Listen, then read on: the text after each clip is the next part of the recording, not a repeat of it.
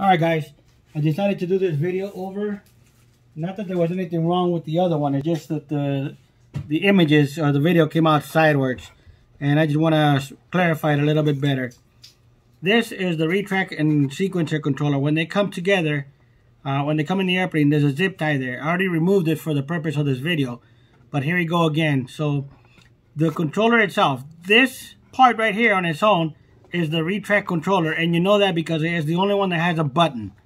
So what gets connected to the Retract controller is all three retracts. These are the main retracts right here. 1, 2, and the other one is the nose gear retract. So it's black, red, and then the nose gear retract, they put a brown cable on it.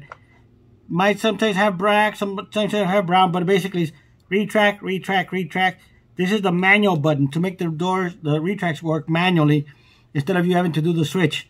Now the cable that comes into it connects to the sequencer. It connects to the first slot closest to you, or on my right, and it goes, you know, signal, power, ground, and all three of them are like that: signal, power, and ground all the way across. This is the sequencer, or the retract, where the retract controller comes into it right here. That's this one. The second one right here, there's two cables going into it. In the middle are the doors that open, the landing gear come down, and after the landing gear down, the door closes. That's why there's two cables. This is the two servos here in the middle for the landing gear doors in the main gears. This one over here at the end, this is where the door opens, the retract comes down, and the door stays open. There is two rows of pins on there. The top row is what I consider where the pins are sticking out so you can connect the servo. So if you look at the bottom, there's only one connected down there in the middle. That's where the door opens, the gear comes down, and the door closes. This is the sequencer again, the retract controller to the sequencer, so there's nothing there. And then in the front is the one where the landing gear door opens.